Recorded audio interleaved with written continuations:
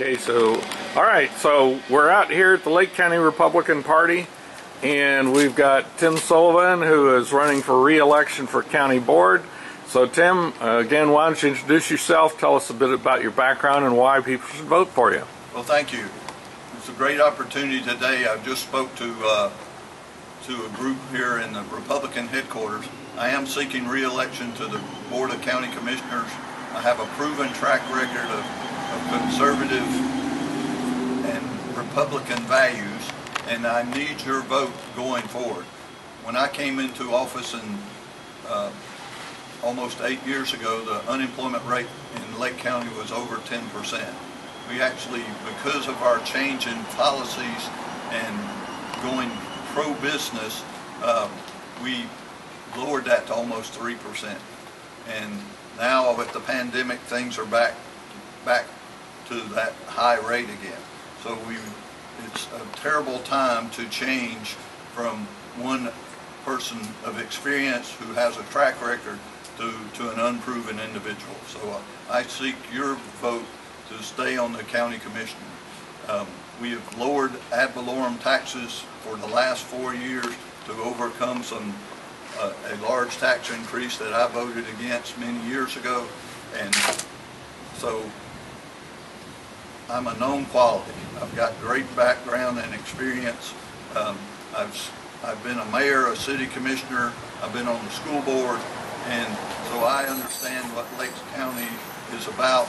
I also understand that this is where my children and grandchildren live, and I want to make Lake County keep it great, and keep it great for not just this generation, but the generations to come.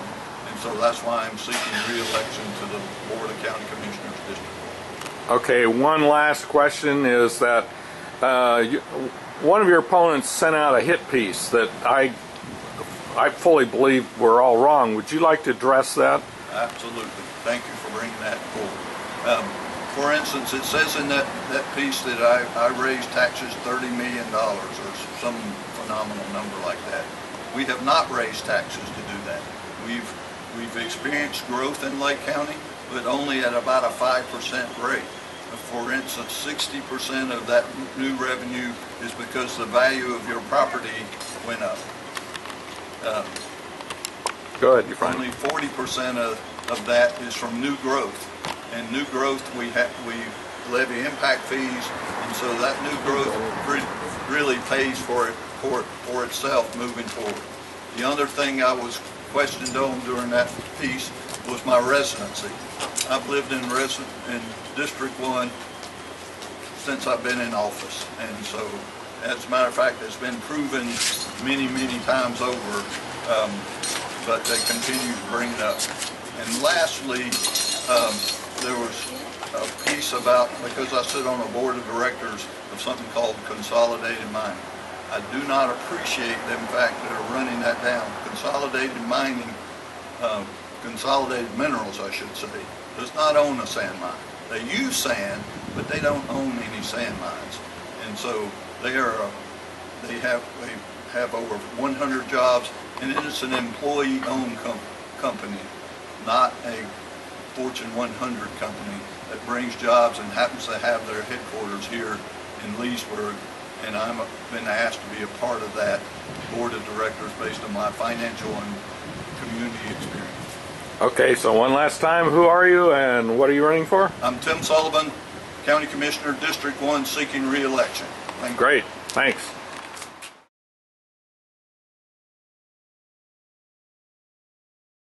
Two-year term, 2.5-year term on the Lake County School Board. So, which was the most thankless job I ever had.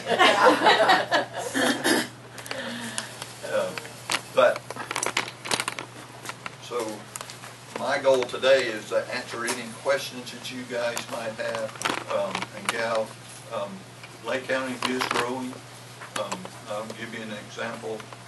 My opponent has put out information saying that I've levied $30 million more in taxes. We actually lowered the millage rate. That new money came in from two sources. About 60% of why that money came up is is because the value of your home or your business has gone up. Okay, about 39 to 40% is new business that's come in and come into our community. When I came into office, and I'm going to relate that back, when I came into office, the unemployment rate in Lake County was a little over 10%. And so I said, and there's some other facts that I looked at. 70% of the revenues that come into Lake County government are off the backs of homeowners. Okay, and 78% of those 70 were in the Save Our Homes program, which means their valuation could only go up about 3% a year. So I said, for us to just expand public services, we got to change that mix somewhat. So I went on a crusade with some of my fellow commissioners to bring in more business and industry to Lake County. Kroger Center that we're bringing in, which is a $110 million facility that will provide 400 high-paying jobs, is an example of some of the fruits of our efforts. And I can't take credit for all that. That's not my point. But my point is, because we changed our philosophy about things, we've been able to start changing that balance as we came in. We actually, during my period of time as a county commissioner, we actually got the unemployment rate down to as little as 3%. Okay, and so that's something I can be proud of. My children and grandchildren all live here in Lake County. Well, actually, I take that back. My youngest one, my oldest one, lives in Ocala, but works in Lake County. So, her husband works for Lockheed Martin. I have, let's see, my daughter recently got married about 2 years ago, and so I went from 1 grandson to 4, and they're all great kids, but they keep me busy. Relating back to that grandfather and father status is, I know how important it is to have the community where people can grow up in that community, where they can build a career in that community and feel safe about doing that. And you know, healthcare is very important. We have 3 hospital systems in Lake County that provide not only employment, but one of the reasons people want to move here is because we've got a great healthcare system. So, you know, we have to encourage those kind of things moving forward. Let's see, what else I want to talk about? Let me look at my brochure and tell you what I will tell you why I'm running for re-election.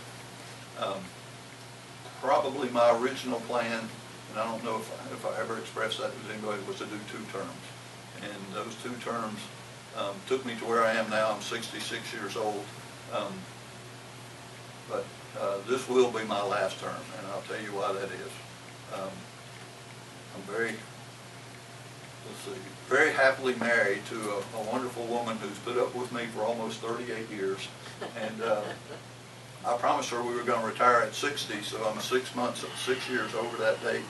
And so she said 70 is it, and so this will be my last term, because if I get reelected, or when I get reelected, yes, then I'll be 70. I'll be 70 years old, and I'm going to retire and try to spend more time with my grandchildren. That's young. Good for you. Yeah, I know. Well, heck, look at the President of the United States. How old is he? Yeah, that's right. Right.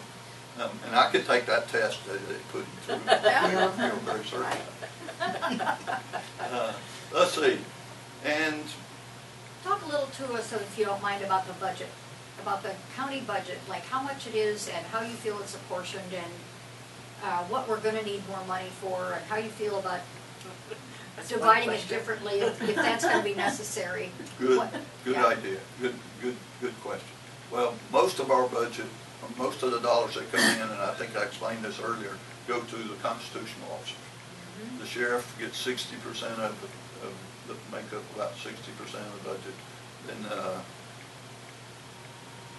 supervisor of elections, the property appraiser, the clerk of the court, and the tax collector. And so most of the money goes there. Where we've been able to find efficiencies are in the county government part. Some of that has to do with technology. Some of it has to do, for instance, our building department. You don't pay anything for the building department. It's an enterprise fund. So the fees that people pay to pull building permits and those kind of things all pays for the building department. And we've actually have a reserve in there to Tell me what he said. we have a reserve in there so that when times get slow, then we don't have to go back to the general fund. Part of the budget, for instance, during my time, we reinitiated or revamped the penny sales tax. Okay, and it's actually an infrastructure sales tax. So that one extra penny that you pay, we actually split that 3 ways. The schools get 1/3 of that penny. The municipalities get 1/3, and the county gets 1/3. Of the 1/3 that the county gets, we divided that up between public safety, quality of life, and those kind of issues. So we can adjust those going forward. For instance, and infrastructure is another part of that, public works. So we really look, as a matter of fact, just Tuesday we cut $1 million out of the proposed budget so that we could actually lower the ad valorem rate a little bit. So, $1 million, wow. yeah, the budget's about $450 million total, but that's every revenue source of everything. So, for instance, we get state revenue sharing, which is the sales tax. That's down about $1.5–2 million in this year, in this upcoming budget that we know of. I think some of this is a philosophy, but some of this just is through experience tells me that this won't be the bad budget year. That probably if the pandemic keeps going on and we don't return the economy up, then that's going to be the most difficult time will be the next year's budget. Not the budget we're working on now, but the budget we'd worked on going for 2022. Correct. Yeah. Correct. And some of that's based on my conversations with business people. Obviously, I'm on the campaign trail. My biggest supporters are businesses. I'm saying that, and that's what I'm hearing from them. So we look at the budget every year, but we also try to look at it over a 5-year period. We watch things that are done. So, for instance, you'll see, like, we didn't complete a capital project, that money will roll over. Oh. So it doesn't get spent in this year, it'll go into next year's budget, but it'll show on revenue. So in government, you show every penny that comes in. So, for instance, we have about 10 million to 14 million in reserves, and that's for emergencies. And I'll just say it. My opponent said that we let our bond rating go down. Well, when did we let our bond rating go down? Irma. It was after Hurricane Irma. Okay. Yes. So we spent $10 million to fix Hurricane Irma issues. We only get reimbursed for $7.5 million of that. So, and to be honest, we just got the last $1 million or $2 million in this year's budget. That's like 2–3 years later. Right. Well, and that's kind of a false narrative a little bit, because they did lower our rating, but our rating was already so good, it really didn't affect things. And two, even in their write-up, they said, the conservative nature of Lake County government has been very good to them because they have so much room in administering their ad valorem tax that if in the event of emergency, they have that to fall back on. So, not that we'd ever do that, hopefully. But, so, yes, ma'am. I was just at a Tavares Planning and Zoning meeting. They're passing more development along Highway 19 going south by 561 where that Publix is. and that whole corridor is just a mess because of poor traffic. And at least 4 of us, including myself, spoke about the lack of action by the city of Tavares to fix the traffic patterns at Dead River Road, as well as down there by Publix in the 561 intersection. There are people being cut off. One person you know, Don Kerr, was there. He'd been cut off while he was towing a trailer, and he ran over the curb and damaged the wheel on his trailer because people are constantly trying to cut into the line, trying to turn left going down south on 561. And the answer that we get, and again is that the county and the state are refusing to do anything about the traffic, and it's their roads. And so then we got a statement. I got on a video where the head of the planning department basically came down to, well, we're going to risk expanding development, and at some point in time there'll be enough accidents that maybe the county and the city will do something. So then my question would be why, what can you do in the board? Because I know you spent some money recently, 10 million, I think, you bonded out, or you got loans for doing some traffic, but it's not enough for that whole corridor. And then at the same time, they had a protest by taxpayers down there, led by Danning Page, another watchdog, at City Hall about overdevelopment and the lack of attention to traffic. Now, when is somebody going to provide the leadership to fix the traffic problems first and to stop development approvals and permits until that is done? This week. Not this week. Okay, there's 2 issues there. One, State Road 19 is a state road. Right. So that's where all the funding comes from. But you have a lobbyist, and why can't you get those clowns to fix the intersection? Let me finish. Can I okay. finish? And we do need at the state level to change the formula. Let me give you a great example, Vance, of exactly what you're talking about. That's what I want. You got, in the state road system, you have basic roads, and then you have strategic intermodal systems. Strategic intermodal systems are where all the commercial traffic runs. And so 27 is a strategic intermodal system. The Turnpike, 75, 441, and so that's supposedly a different pot of money. So when they put in a new Turnpike exchange in Mineola, traffic increase. So we had to connect that to Highway 27. Now, we had already had $20 million to put into that program, about a $30 million project. So we went to the state legislature and said, hey, if you could give us $10 million to connect these 2 strategic intermodals, then it wouldn't affect the normal allotment of dollars that we get. And that allotment of dollars from the state road department or state department of transportation is based on population. So we're always going to kind of be behind the power curve on that. Well, initially the legislators all promised us, okay, we can come up with a special allotment or whatever, $10 million to pay for that. When it got to the Department of Transportation, they said, oh yeah, we'll do that, but they took it out of our current allotment as opposed to a special appropriation from the state legislature. So that's one of the things that we're working on trying to do. And because they're also moving some dollars, because highway coming in out of Sumter County on 48, and then it turns into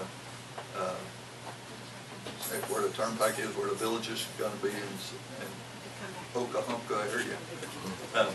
473, that's what that is. That's going to be a strategic intermodal system, all the way to 75.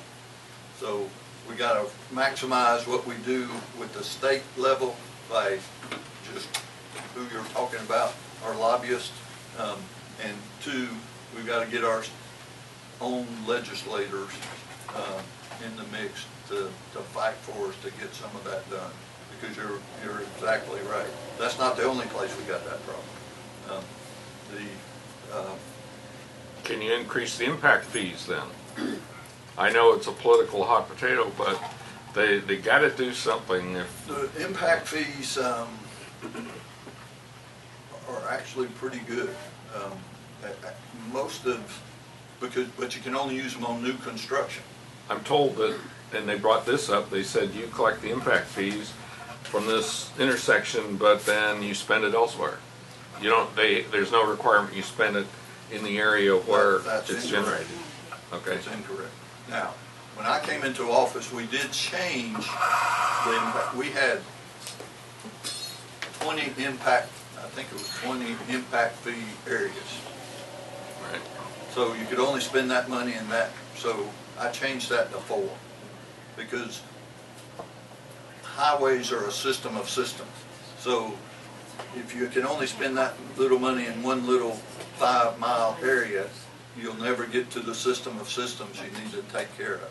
So that's one of the things we've done. We do have a 5-year plan that we review each and every year, and the priorities get changed all the time. So that's 2 areas that we're working on. There's another area, for instance, you're right, we just borrowed $10 million at 1.85%. So talking about bonds earlier, if any of y'all can go get money at 1.85%, I'd like to see it done. But let me know, because I'll get in on that game. But now it's a debt. It locks up some of your revenue when Well, you're not, and you're that's- lower revenue now. But we came out of penny sales tax. So the penny sales tax had $2 million going to public. That's all right. That's good. I'm going to get to that. So, for instance, we're using that $10 million on current infrastructure because you can't use impact fees to fix current roads. Yeah. We use a Wisconsin road system that evaluates roads. 10 being a perfect road, 1 being a road that you got to totally replace. Whatever. Right, like going to your house.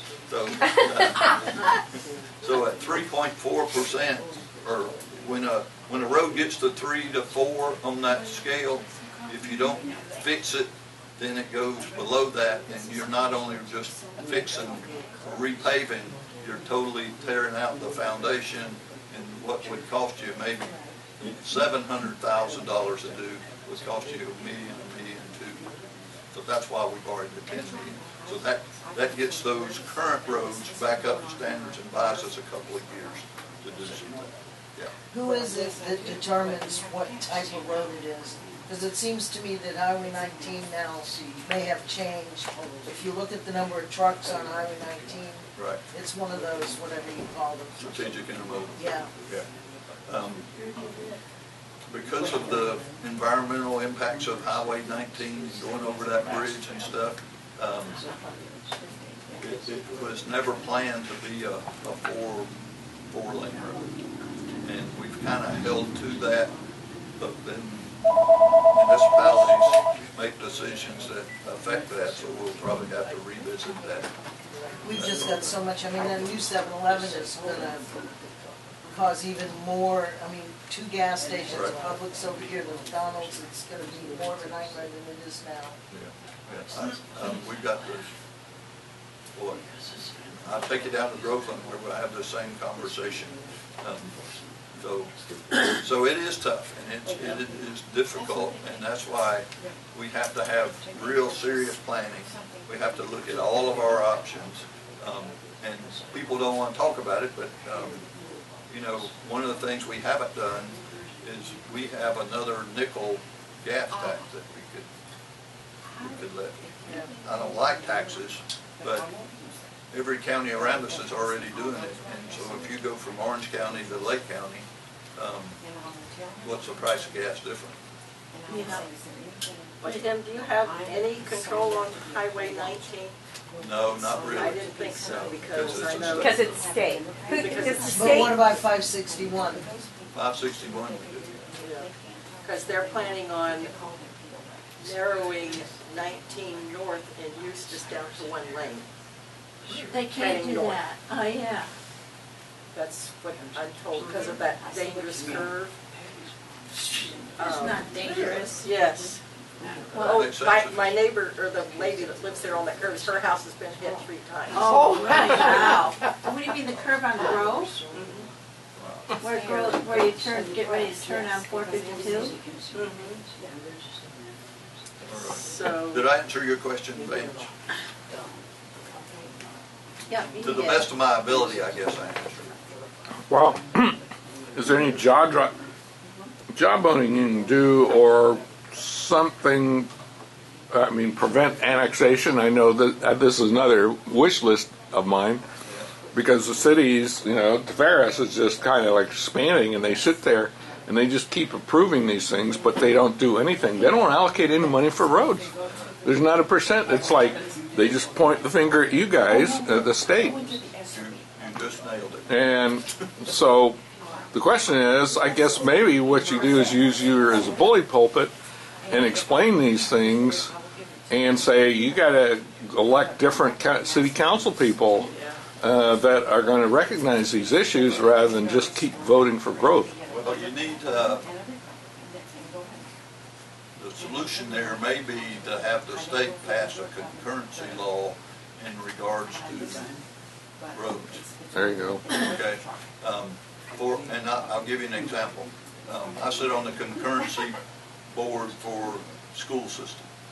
We meet once a year, Yeah. and because of us providing them with impact fees, because we provide that 1/3 of the penny sales tax, and then they have a capital outlay fund. They are actually keeping up with all the new schools that are required to come in without borrowing money. Really. Maybe you could explain what happens if they don't, how concurrency gets into the whole scheme of things. Okay, so that's a good question. So for instance, let's say a subdivision comes in and they're in a area where they're going to add 300 homes. And in those 300 homes, they know what the impact on the school system is going to be. So if there's not capacity in that school, then they have to pay for that capacity. So, and then, based, for instance, let's say the impact fees and everything else they pay are not going to make up that, then they have to make that money up. So, The developer? the developer actually does. Yeah, can you do anything, is it up to the cities to maybe require that they don't seem to ever want to require the developer to pay for traffic improvements. They've avoided it. They had one developer that agreed to in Dead River Road but then fell out. And then they just sit there and they wait for you guys to pony up and they blame it on you. And my view is the city of Tavares is the one collecting all the property taxes on both sides of these roads. They should be responsible for maintaining those roads regardless of who they belong to. Okay, don't disagree. Well, so can you get that passed next week? Next week? I don't think so. Hey, time to get moving on. We got All right. Anybody got any last minute questions for me? Because I think I'm already overrun my time. Not you. I'm not talking. You're not over yeah. So, It's me she's what are your talking about. Yeah, I'm talking to the anybody else have any questions? We got here late, but we want to wish you luck. Well, thank you. Thank you very much. I'm probably going to just stay with the red everybody anyways. Well, in my particular race, There's 2 red there are 2 red people. We have one real Republican and one. So does a real Republican have a tattoo? I got tattoos, but it's from cancer treatments many years ago. Oh, that's a good question. And we mentioned outside when we were walking by, it's kind of confusing. You just brought up a good point. Right. I think that when we have our yard signs or whatever, I think all of our signs should be red and all the Democrats blue. Just saying. That's only my, That's a good idea. yeah. And, Actually, I don't disagree with you, but when I ran the first time, my opponent already had a red sign, so that's why I had a blue sign. well, we'll look there. And so, rather than change my signs, which would have cost me more money, my conservative nature said, okay, Sullivan is, because the whole point of a sign is to see Sullivan. Yeah. You know? And with the exception of you hardcore Republicans, most people don't pick up on that. Well, and in the primaries, often you'll have two Republicans, Right. so they would both have red signs. Yeah. And he's trying to distinguish himself from the other Republican Cool. running in the primary. Right, right. Good point, good point. But that's actually, if, Are we, do you think that I should not be overly concerned about the mail-in ballots? I got a bad feeling about that. actually, The way way it's been going about. I mean, I voted absentee in the military for a long Right. time. But there's a big difference between absentee and mail-in ballots, and I'm not sure the general public knows. I think you're exactly right. My mom's in a nursing home. He works there. Oh, yeah. I And- just, Go ahead. can I bring that up? You go ahead. Yes. I just stopped to. So this is an open forum, and you Yeah. get Okay, Yeah, I still, I'm retired obviously for a long time, but I still work a couple days a week, and I work in a assisted living facility. I manage the activities for them, try to keep them. It's hard because they're locked down. where at? I'd rather not say right now Okay. because what I'm going to tell you might get back to our rules. Poker, Understand. poker. Okay. I've My- worked my in da- those my places, daughter I know works what at you're one, gonna that's say. why. Okay, it's, if I tell you, you'll know it. I know who it is. She Okay. just told me. Okay.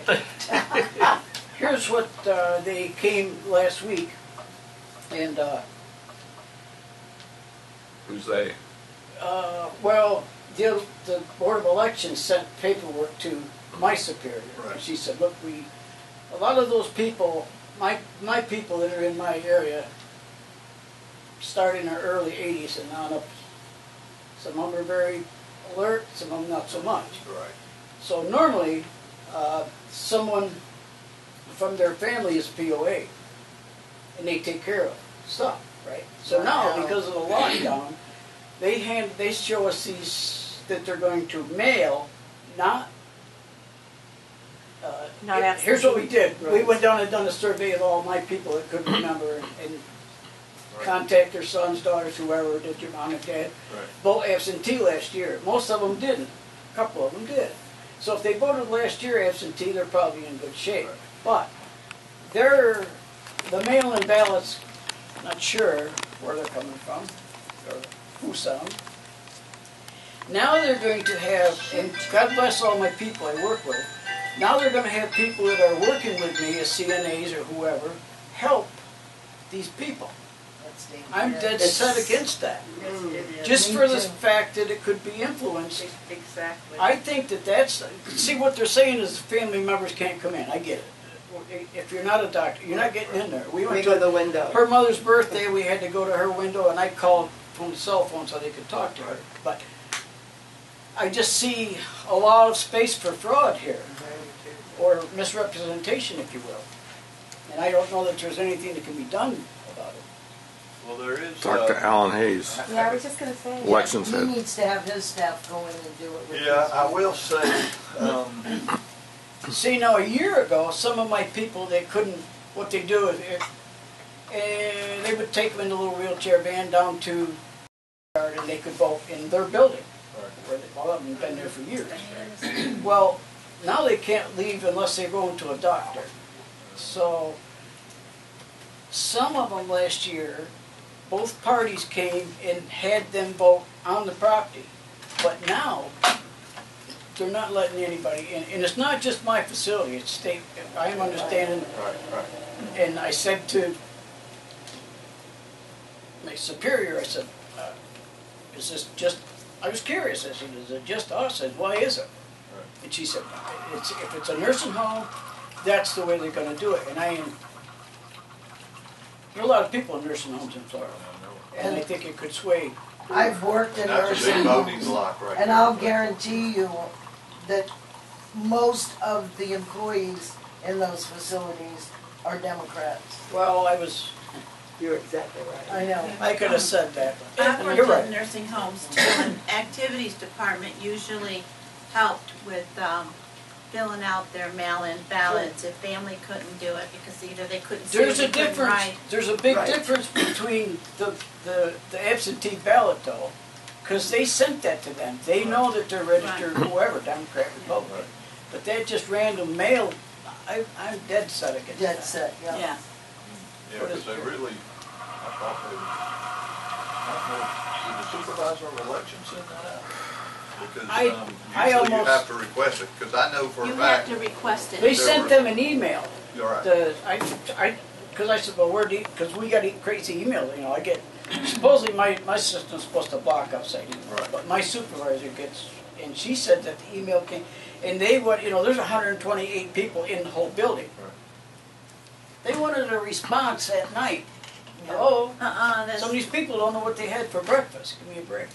So should these family members be contacted? I don't know.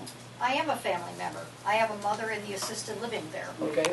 I am not allowed to bring the ballot back to her to have her sign the envelope. I Really? cannot go see her. I So have you know not what I'm seen her talking since February. I know exactly what you're talking about. See, I'm lucky. My And I'm- mom's there, and he can go in to see Right. her. I'm ready to get a job there.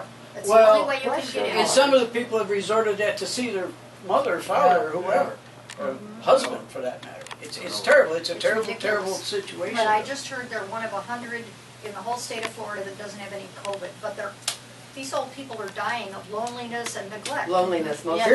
Here's what's happened to, And the- they're feeding these people, and they're feeding that whole facility, even the apartments, in their rooms. yeah.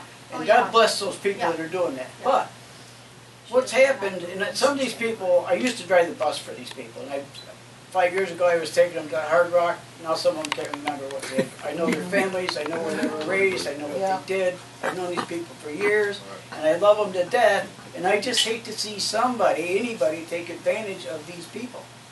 And in my book, that's exactly what's happening. And their hands are tied. You know, the people that work there with them, Right, their right, hands are tied. I right. get that. right. It's Well, as a corporate. county commissioner, do you have a thought on that? There must be a question in here somewhere. I don't know the Well, options. Is there anything we can do? I know that the absentee ballots are reviewed very, very well. I've actually sat on that board that does that review. So if the signature that they have on record is nothing like the signature that's on that form, then that 90% of the time gets thrown out. Ah, And that's why I need to take her to sign it, because at 99, her writing Right. is, And Right. some of that is you can change though, because for instance, if you do that, the supervisor of elections now reaches out to say, did you send this form? Yeah. You know, but my mother's signature, maybe when she, absolutely, that's the biggest issue now we run into. she's 88, Yeah. and her signature's not even The close. point I was making is If she could even do it. most of these people, God bless them, that are in this condition or Right. situation, have a POA, family member. I am. So they're not even, and if you're not a doctor, and it's not, the state's involved in a lot of this. Yeah. They set the guidelines because of the COVID madness, you know, and I get it. That's madness, is right. Yeah. it's, Diane, you had a question? Well, I've been listening, and they are sending, if anybody, now you say you know these people, if they were here in Florida and were Florida residents, but if they were out of state, they are going to get a ballot from that other state. And if there's a Democrat in there, they will sign it and Sure send they it will. in. I mean, this is one of their scams. I mean, this is a scam.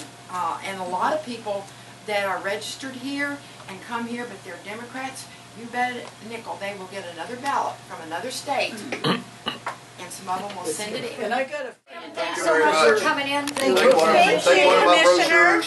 brochures. If you need to get hold of me, please, you can do that through my Yeah.